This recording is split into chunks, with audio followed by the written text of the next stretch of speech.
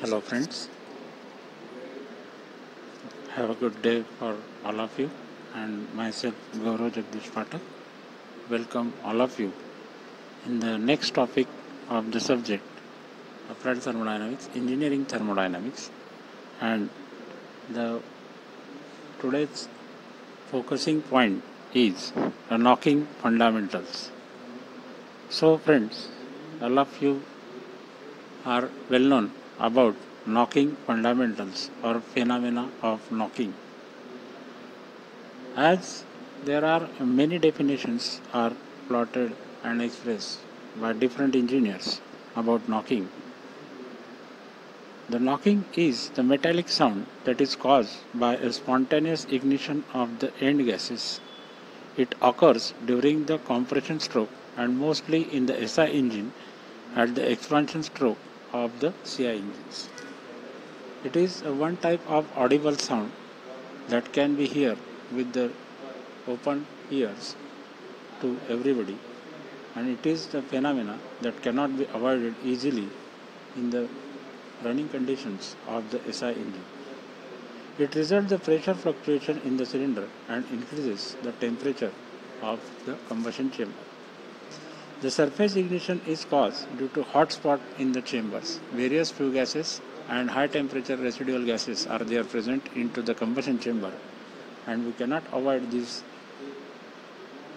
after burning. That's why the surface ignition is causes the knocking phenomenon. Overheated valves, spark plug, and glowing combustion chambers are deposits the various particles on the walls of the chamber, and knocking phenomena is get audible sound to the rider. Pre-ignition and post-ignition is one of the most important aspects regarding the knocking. These are the two factors we have to consider in actual wall timing diagram. We can see the pre-ignition and post-ignition phenomena of each.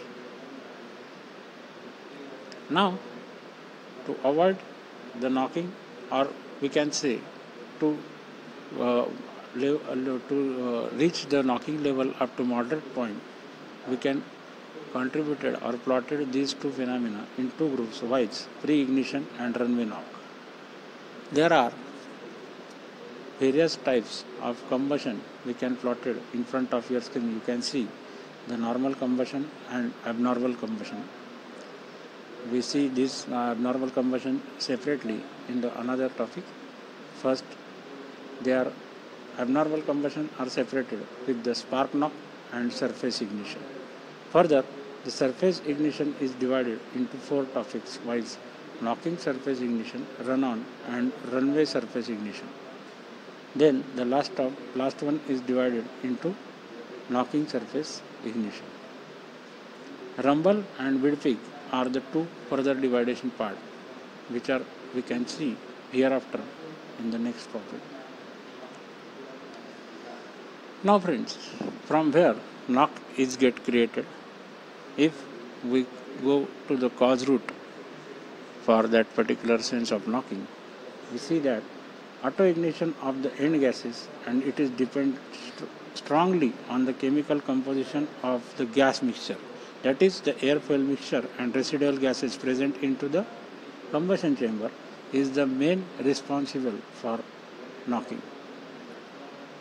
If the flame burns all the fresh gases before auto ignition in the end gas can be occur, then the knock is avoided. Does we avoid the flame burning of fresh reservoir gases in the actual burning or actual running of the cycle? No.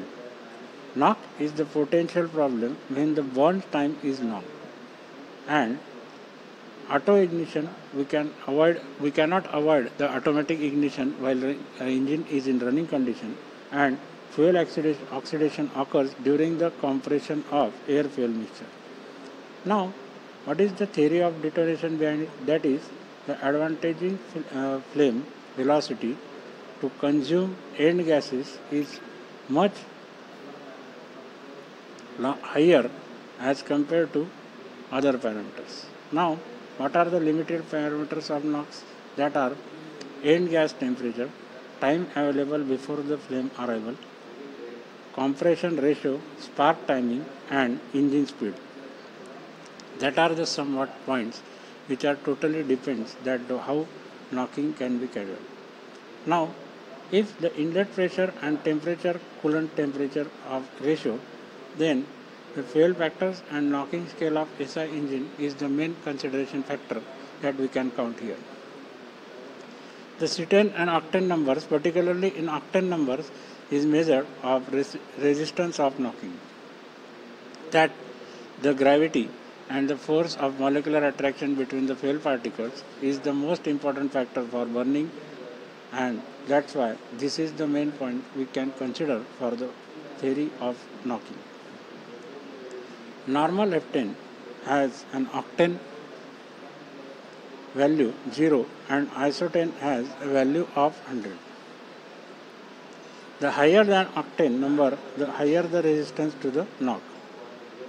The blends of these two hydrocarbons define the knock resistance to intermediate octane number. For example, blend of 10% and N-blend of 90%. Then isoctane has the octane number of 90. Now we can consider the fuel factors of knocking scale for CI engine. The knocking phenomena is also almost all the engines in SI engine, in CI engine, and almost all types of engine. The ignition quantity of fuel in the cetane number for high cetane fuels, ignition delay is short, so very little fuel injected before the auto ignition.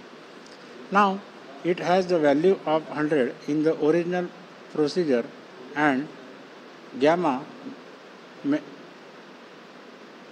with a certain number of 0 represented at the bottom of the scale. This has since been replaced by the center number 15, which is more stable compound.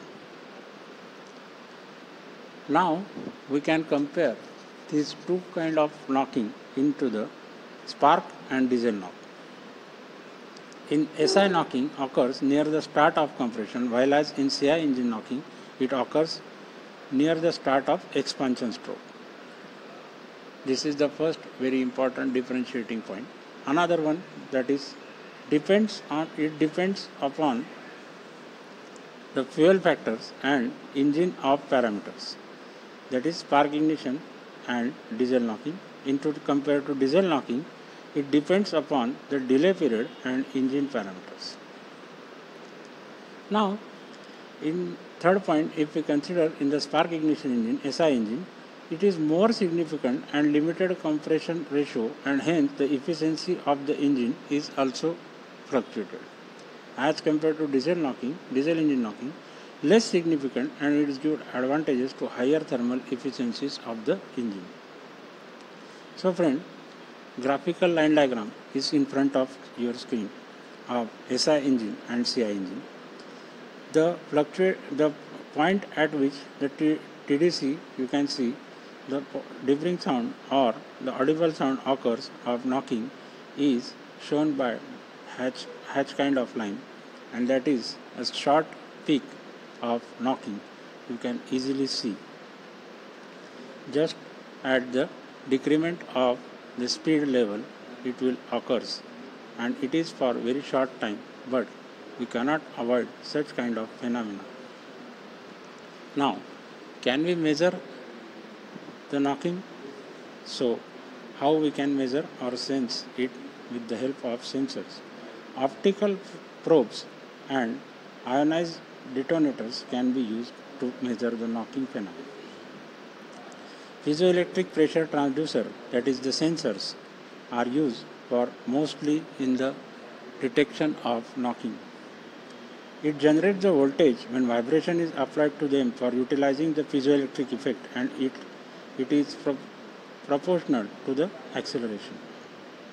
Due to the vibration, a current weight inside the sensor is applying pressure on the piezoelectric element, and this pressure creates an electric charge into piezo elements, which is in the output signal of the sensor.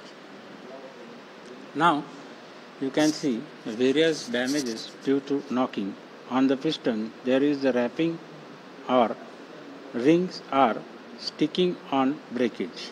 You can see the piston rings that are on breakage, which are shown by the yellow arrows in front of you, and the cylinder head gasket are get wrapped, totally get damaged. Cylinder head erosion, corrosion, and the crown top of the piston are damaged. The rashes are clearly shown due to knocking. The melting of piston and holing on the piston crown are the general basic problems due to knocking. Now, can we control the knocking strategies? Yes. How we can achieve this? That to provide the adequate cooling to the engine, always take the precaution that the temperature of the engine should not cross the excess limit, and use the intercooler or turbocharger. Then we can use high octane and cetane gasoline and diesel. Somewhat additives are available in the market, so anti-knocking gasoline is one of the most preferable additives that we can use with the fuel for burning. Now, fuel enrichment under the service condition and use of NOx sensor to control the spark rated so as to operate the close to engine or knock limit. Fast combustion system and gasoline direction injection are some kind of the major important aspect to control the knocking. This is all about the knocking phenomena in the CI and SI engine. We meet in another topic. Thank you very much. Thank you.